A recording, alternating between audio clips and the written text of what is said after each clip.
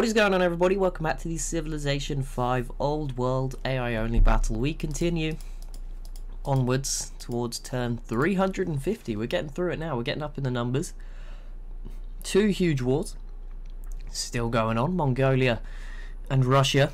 And as we saw, don't want to, we looked at the info addicts at the end of last episode, so if you for some reason not watched that one fully, maybe quick snip back if you don't want a spoiler. But we saw that even Poland and Finland have more troops than Russia, so don't tempt them. That's all I'm saying. Don't give them any temptation, Russia. They might come in.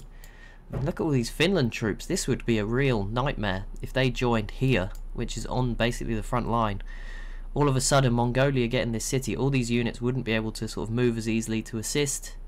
It could get interesting. And of course, Russia and Rome at war as well. Just, even though Rome won't do much, if anything, to Russia, and same with Europa, they were both bigger militaries, which might just tempt other civs to join, or based on the numbers, even if those civs are not going to come over there themselves. I mean, there's a world where the Ottomans could be brave enough, and it could work if they get some, maybe a bit more help. But the city's wide open. It could happen. Maybe I'm bigging it up too much. Probably nothing will happen. But while we wait and just, ponder, Rome will go after Portugal still. Byzantium denouncing Rome. Oof. You sure you're in a position to do that, Byzantium? Sure you want to do that? You are definitely, like, I don't think Rome's quite there because they lack an air force, but there's a point in the future where Rome, like, takes them out in one turn. Like, it just comes up with declared war and then boom, they're gone. So they need to be careful, but we'll let them have their fun. As Rome, they've had their turn again, and they are definitely getting pushed out of Braga in the south. It doesn't look like there's any they might sneak one unit in to take it when it's got no health, but it looks like Portugal's got them on the retreat in the south, although they are sort of swamping in a bit more in northern Iberia. Here you see they've cut off this road, so that cuts off reinforcements, but they can go by sea. That's worked for them so far.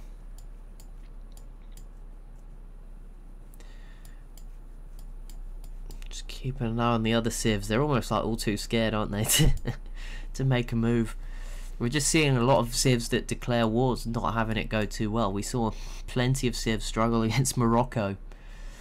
We're seeing Russia have issues. We are seeing Rome's now struggling. Byzantium now. Are you in? I think this is just slowly. The turns are going a bit slower. We're not really resing. Rome did just get embargoed. I think it's just the turns going so slow, or not so slow, but slow enough that we're not giving enough time for the city to recover. But for a minute I was like, Burundi on the comeback. But no, I think they're just passing by, and that city is just healing up again to max health. 3 nukes now in this former Wallachian city that is owned by Finland. That could have, wherever they chose to use those, that could be big, because they could probably get away with using them on certain, particularly on Poland. But no one's used one yet, as far as I'm aware. Rome might be, is it Augustus Caesar in this game? Julius Caesar, Augustus Caesar? They're not the same person, are they? Oh no, I've exposed the lack of history knowledge here. Let's move on. Whoever's in charge might be thinking, he's probably itching to press that button, like, we're losing, come on. But no, Russia, Rome, retake Braga again. See, I don't know how on earth they did that. This destroyer just snuck through out of nowhere and again got it done, but it did seem like Portugal were putting on a bit of a better defense in the south. Poland's turn. England's new city up here starting to grow fairly big. Korea threatening them. I don't know if those two are still at war. Probably not. But maybe if Korea's submarine, that would be top tier trolling if this submarine is just slow sinking all the infantry units as they tried to cross. I would assume they've pieced out if England is being this liberal with sending units across. Not that they can do anything, because I don't think they can even see a nuclear sub with any of their units, so they're kind of in a rough spot there. Their units are just randomly sinking. It's not really what you want.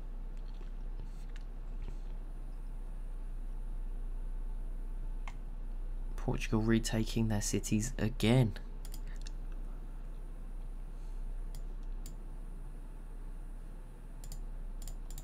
Plenty of activity. Congo with an atomic bomb down here as well in the South Atlantic.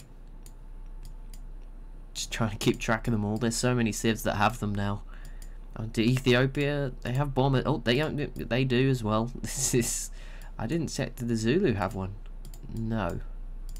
Okay, they do. They have some. Theirs is hidden away on a little island somewhere, but everyone seems to have them. Harappa, do you have any? No. Harappa might be the biggest civ outside. I guess Mongolia and Russia also lack them. I think France does have them. We've seen Finland has them, so that's impressive. France definitely. England doesn't, but I wouldn't say they were big. Yeah, France has a couple. Russia doesn't have any planes. Mongolia does not have them either. Korea has some missiles, although they are not exactly. They're stuck in the Atlantic, I think. India now has atomic bombs, so they're now a bit of a threat to Korea potentially. Especially as I mean, Korea can probably hit the nuclear missile from wherever it is, but it's not exactly close. Which is an interesting thought. But yeah, that's pretty much most of the civs now. Mali and Songhai, 2 without in Africa. Just England, Germany and Portugal as well. England, Germany, Portugal, a few more in Europe. Obviously some of the small ones as well. Wallachia, Byzantium, Ottomans. Although the Ottomans just entered the atomic era a few turns ago, so they might just turn that around. There it is. That's what we've been waiting for a while, and this is going to be exciting. I think this will probably be more interesting than Rome's stagnant invasion of Portugal. Ethiopia going after Harappa. I think these are 2 top 10 militaries. I'm going to assume Ethiopia probably has the edge on the basis they've declared this war, but we'll see if India maybe thinks about joining too, because that would really, this would be big, because we're going to lose a top 10 civ if that happens. Like, these are sort of middle. They're not quite top tier in my view. Maybe it's just too open now to tell on that front, but you know, I think they're probably both like middle tier, upper middle, lower top tier. Yeah, let's say lower top, because there's just so many good civs in this game. It's gone really weird. But yeah, if one of them took the other one out, it would be massive. Like the civ that comes out of this could be huge, competing with Congo, Nubia as well, or obviously competing with India if we go and Harappa wins. I don't want to discount Harappa, but Ethiopia already making a good start, and this battle begins. Harappa does have some planes, but Babylon already under a bit of threat, and Ethiopia certainly has better planes as well. And Damascus has already been taking a bit of a beating, so Ethiopia could very quickly sneak in here, completely isolate Babylon, and then we'll obviously see if they try to cross the Persian Gulf entrance to go after the Harappan cities in India, and also we'll see if India is at any point tempted into this war.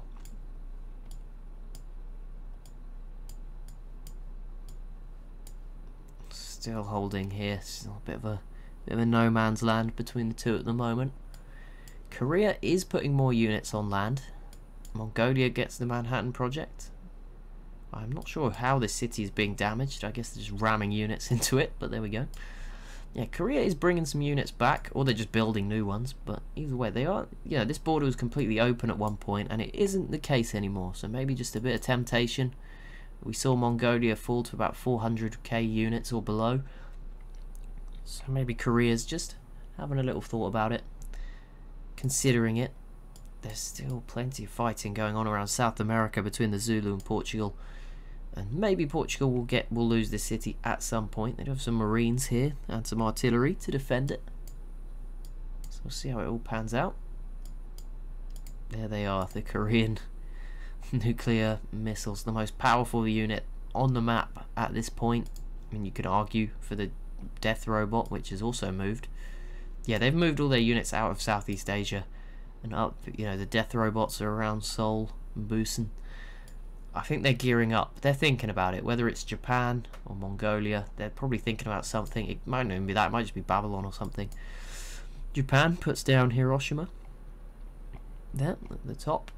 Just close to home. Maybe that's why Korea's bringing everything back. They're like, nope, you can't do that. One of the Ottoman settlers also looks like it was heading for that location. Ethiopia grabbed Hawaii, the big island, and it looks like the Ottomans will try and get a city in the New World. as well. And I don't know, that other Ethiopian settler maybe South America bound as well. Not that there's really any space left in South America. Maybe they don't have vision of everything, although I'm assuming most of the civs would have satellites, but the Ottomans only just entered the atomic era, so they probably don't. They are probably exploring for the first time, so fair play to them for giving it a try, even this late in the game. Some of these civs are being really like cautious. Like, I think France could have, I mean, Portugal does look good, and I know France is more spread out, but you have to think France could. They were the second, right, third biggest military. I know, again, it looks like, look, if you look at what's here by eye, it looks nothing like what's here for Portugal, so it's hard to say they should do it, but overall they clearly had enough to, like, they could have easily, you know, if they came in, then that would probably outnumber Portugal. All these ships that are here helping, blocking Rome's boats, would have been forced to fight over here, and there it is. Ethiopia takes Babylon, I hope. Did you get, I think Harappa got, no, because I think they had 3 in one plane here and then 6 here, so I don't even think they got their planes out. So they may have just lost their air force, and Babylon falls to Ethiopia, which also gives them access to, you know, this is a very good region for food. Sadly, Babylon's been taken a few times, so it's not exactly big population, but already a good win for Ethiopia. And now they'll set their sights here on Damascus, which they should get. And then it's just about whether they make the leap into Harappan, India, which maybe not even the best idea. They might be better off piecing out and then going after someone else. You know, go for the Ottomans. Now you've got a bigger border with them. This becomes a lot easier to take Ankara now. You could maybe try and jump onto Persia as well. But yeah, I'm not convinced that even if they get this city, they'd be good enough to go take Harappa out. Harappa seems pretty strong here. But if India was to join, you never know, things could change. But Harappa actually retakes this city, which is quite impressive. I don't think that'll last for too long. They'll lose a couple of these infantries probably next turn. Ethiopia and Harappa, neck and neck, by the way. Look, they both entered the information era in the same turn.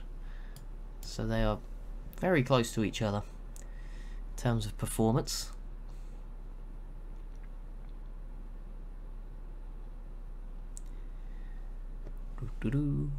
Germany's turn. Wonder. I keep seeing, look, even now there's just German units randomly all around the map, just like, I don't know what they're doing. They're doing my job. They're AI onlying as well. Look, they're just, there's always a couple of ships here just watching what's going on. There's always like one up here. There's always a few around England. They're just watching the map, like, yeah, what's going on? Let's have a look. They're just like the nosiest civ in the world. They're just trying to see what everyone's trying to do. Oh, I think they did it. Have they? I don't see either of them. Yeah, I think Rome might have pulled the trigger on Porto. It's going to take a few turns to load in. Russia and Mongolia, that war is over. And from the mini-map it looks okay. I'll just double check. Ethiopia grabs 2 cities that turn. I just want to see if this loads in any fallout or anything, because I can't see them. Rome could have moved them. They could have been destroyed on a carrier or something, but I don't see those atomic bombs. And Porto, that was a big amount of damage to have taken, all things considered. Maybe here as well, but I don't think so, because that would have hit France, surely. The Ottomans are at war with, I don't know, are they? I don't know what's going on here with Finland. Maybe they are. But yeah, Mongolia gets a few peace deals. Ethiopia grabs both cities in the Arabian Peninsula. And Russia and Mongolia do peace out with no cities changing hands. So there we go. Recovery time for both of them. After, yeah, they've both fallen sort of outwards towards the bottom end of the top 10 armies in the world. So you'd want to see them rebuild. But what a crazy world. Yeah, I'm very confused. What is going on here? Finland. What are you doing, Finland? What Finland doing? What is someone doing to Finland? At war with the Ottomans. Okay, has that been going on the whole time? I have no idea. Maybe I missed that pop up. Or maybe it popped up and I ignored it because I forgot that they were bordering each other. I mean, this is a risky game for the Ottomans because Finland could use those things. I mean, I think you could... Again, it's a question of where. You'd probably end up in a war with Wallachia. You know, you probably could get away with it. Maybe. Yeah, I don't see... Oh, there they are. Okay, never mind. Rome must have just hit Porto pretty hard with their land units, but they are being repelled. They only have, I was going to say a handful, there's quite a few still units in Portuguese territory, but he's not going as well. But the Zulu navy now showing up, that could hurt a little bit. A few more boats coming to get in the way as Rome retakes Coimbra again, and Porto is now in the red. This could be it. If Porto falls, that could change things, because Rome could start to push forward more. Maybe they hold on to that, we'll see. But so far they've not been able to do anything, so they've not convinced me that this is going to be a huge success. But yeah, if Rome gets Porto, you might start to see just a struggle. Obviously that's a huge, Portugal are probably still producing a lot of units in Porto. It's their second main city back at home, essentially. So if they were to lose that, or even if it just gets taken once and loses half its population, and then goes back again and loses like another half, then it's pretty much useless for that purpose. And then Rome will obviously just be pumping out units like there's no tomorrow back at home. So that's a shame. But you go, I mean, Leiria here is actually now their, I probably butchered that pronunciation, but Leiria, I don't know, whichever one. Probably none of those. Probably producing a lot of units. That's probably where a lot of the boats are coming from, but still. There is this sneaky open borders with France as well, which hinders Rome. Yeah, I mean, if France isn't going to go after Portugal with Rome, then the best alternative is probably to try and help Portugal stay alive for as long as possible, because France is certainly going to benefit from time passing. They have so many cities out here that are growing, so many resources that they will be extracting, and production, everything. Just the longer the game goes on for France, the better, because they will start to get some real benefits out of the New World as we keep going forward. While some of these civs have not taken a city in years, you know, hundreds of turns for some of the big contenders in Europe. And the Zulu should take Villanova de Gaia here, another one of Portugal's main cities, to be honest. At 14 pop, you have to put it in there. That's like a top 5 city for them at this point. That will fall to the Zulu. A lot of resources lost as well, so that's going to hurt their war effort even more. Okay, so far Babylon, they still need to clear a few more units here. Ethiopia, but they should be okay. Damascus, they may have to lose it and then retake it. It's at 3, so it's not a disaster. We'll keep an eye on it. India's actually moving away from Harappa, so we'll see what they're up to. Rome retakes 2 cities. We don't... Oh, they took Porto, though, this time. That is pretty big. Porto and then Coimbra in the north as well. So, yeah, it's looking a bit rough for Portugal now. Things are starting... I think that Zulu Navy maybe just distracting. Rome's been struggling to fight because it would always be 4 Portuguese ships and then like 1 Rome, 1 coming out at a time. But now the Zulu distracting. Their battleships have arrived, catching a few units off guard. Potentially Porto does return, but again, that was a huge blow, losing it in the first place. And the Zulu, in the meantime, grabbing a big chunk of South America. Wow, this is crazy, this game.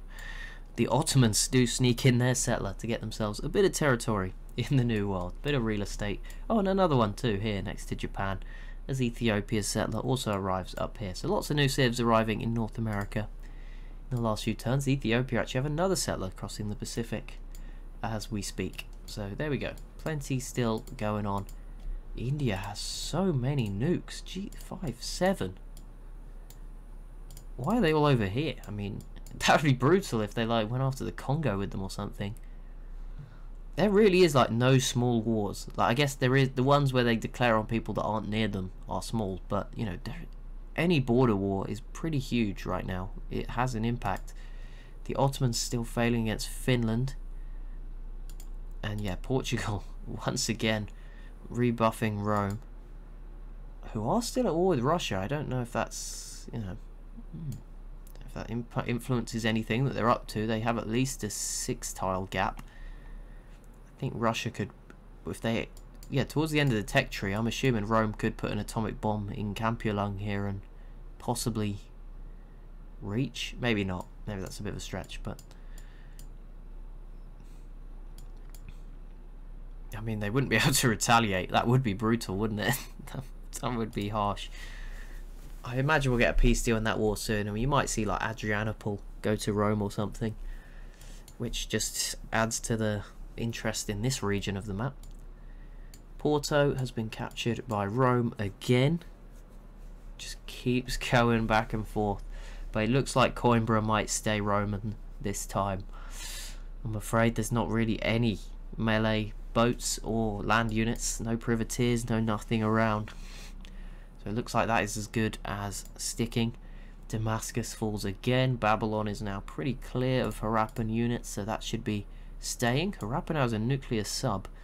That's certainly going to hinder an Ethiopian effort at a naval invasion, but I don't think they're going to make one, to be honest. I think that's what they wanted. They got what they wanted. These two territories off of Harappa. It's still a big blow. I mean, Harappa, I was going to say losing 2 of their 5 cities. They do have one in Australia and a huge one in North America. Look at the amount of land this city is now acquired for them. So many resources just from one city. So much production. The crater, copper, sugar, you know, more mines, silver in there as well. I think silver just got banned, but ignoring that. Manufactory here. They have a landmark giving them 10 culture. That's a pretty great. And they did eventually get the Grand Mesa as well, so that's given the Harappans a lot of bonus sort of, you know, resources to use. Korea now has a settler. See where that heads off to around the map. Oh wow, Finland actually moved their nukes because I think they're going to lose this to the Ottomans, and that opens up some doors. For example, Ottomans Poland. Something between these two. Ottomans to go after Wallachia. I mean, it does open up some options if the Ottomans get this, and the moving of the nukes suggests they think they will. Nubia is doing their thing. Rome has had their turn. No, it might be after the Ottomans actually. If this is the situation and Rome hasn't had their turn, then this could be a really good turn for Rome to like wrap things up, you know, pick off some of those units, take Braga again, and then Portugal's trying to retake 3 at once, and there it is, the Ottomans did it. Okay, there we go, they take that Finnish city, they just keep going upwards in this vertical sort of shape. It's kind of curving off a bit, but that's it. Got such a weird shaped empire. It's so awkward. I don't know. I don't think attacking it would be easy. I don't think defending it must be easy, but it is just a mess of, like, you know, this railroad is just vital. Like, if you could probably take out this railroad and that would impact them completely. But there we go, the Ottomans either way, they take this city. Portugal retakes Porto, so never mind. I said it would be a good turn for Rome to sort of, you know, tie up the loose ends. But look at Portugal now. They're looking a bit beaten. There's not as many. There's no big queue of submarines waiting to go and fight. I think Rome has probably done enough so that in the next episode they will start to put the final nail in Portugal's coffin, which is a bit of a shame. Not that this was unexpected, but Portugal, they did look like they were putting up a good defence. I think Rome were definitely the favourites between these two. Congo's turn. Did that settler ever get anywhere? I know they had one sort of lurking around. I think they already had these 3. This is another city that's got a huge amount of land just for one city. There is the faster border expansion mod on, so if you make a lot of culture, your borders will grow a bit quicker. That's probably applied to Harappa, for example. That's why you see some cities that just have a huge amount of tiles. It fills up the map a bit nicer, and as you can see, I mean, the whole map is nearly full. There is only really there's a few islands that can be settled. There's no real big open spaces on the mini-map apart from, oh no, the Himalayas are actually fully gone. It just doesn't show very well. This is it. Like, this is the only real remaining big open expanse of territory. There's nothing in Europe, nothing in Africa, nothing in Asia, almost nothing in South America. There's a few tiles here which will probably just be swallowed up by the borders. I don't think anyone will get a settler in there. Maybe you could probably squeeze one here. One of these 3 civs could probably squeeze one there, but no one else will really have a chance. France putting their nukes in the Caribbean now. Perfect for a strike on Portugal. But we'll see. Porto falling to Rome again, and Braga's at no health. Coimbra is now starting to recover its health. So yeah, this might be the end for Portugal in Europe. They will survive in the New World. And being there, with that being your only sort of cities, can make things interesting, because some of the civs have cities there and then they just forget about them. They don't really defend them. They're just there. And, you know, Portugal will, that's it for them. They will try and take those sort of one-off cities. Now, I don't think it applies as much to them. Maybe they go for the Ethiopian one. It's not exactly easy. But, you know, take it the other way. Imagine France got kicked out of Europe. They could probably go after these Congo cities. They could probably take this one off Harappa before Harappa does anything. They could get this one and this one. So, you know, it's not the end of the world. This one certainly would be a target too. So, you know, if France got kicked out of Europe, it would be different. It would be interesting. But Portugal, sadly, I don't think they'd attack France. So, and the Zulu were beating them anyway. So, maybe Ethiopia. But you can see they're probably going to lose more here and possibly get eliminated in the longer run, which kind of sucks. Did India just add a new city? No, they've always had this. I feel like one of these is new, but not that new. I don't know. Either way. Oh, Harappa retakes Damascus. Yeah, because you just left Ethiopia. What did you expect? Just left it behind and then it got taken. No surprise there. Okay. Finland. Oh, they actually got open borders and have launched a paradrop reinvasion. That's pretty cool. That's pretty rare that we see something like that. Finland going for the tactical sneaky there. We'll see how that pans out. But that is going to be it for this episode. And Porto is with Rome at the end of this turn. So that's the first time I think that's happened. But thank you so much for watching. As always, if you have enjoyed, be sure to leave a like and a comment down below. Be sure to subscribe as well if you are new to the channel. And I'm just realising as this episode comes to an end. Am I getting this right? What day? Thursday, Friday, Saturday, Sunday. This is the Christmas episode. So, Merry Christmas as well. And obviously, if you're not celebrating Christmas, any other holidays that happen at this time, or ones that aren't, just have a great day. You know, there you go. But yeah, Merry Christmas. I can't remember when I used to put videos out on Christmas. I think I do, because not everyone's, you know, having the best day kind of thing. So if you want a distraction, it's here. So there you go. Thank you so much for watching, and I'll see you in the next one.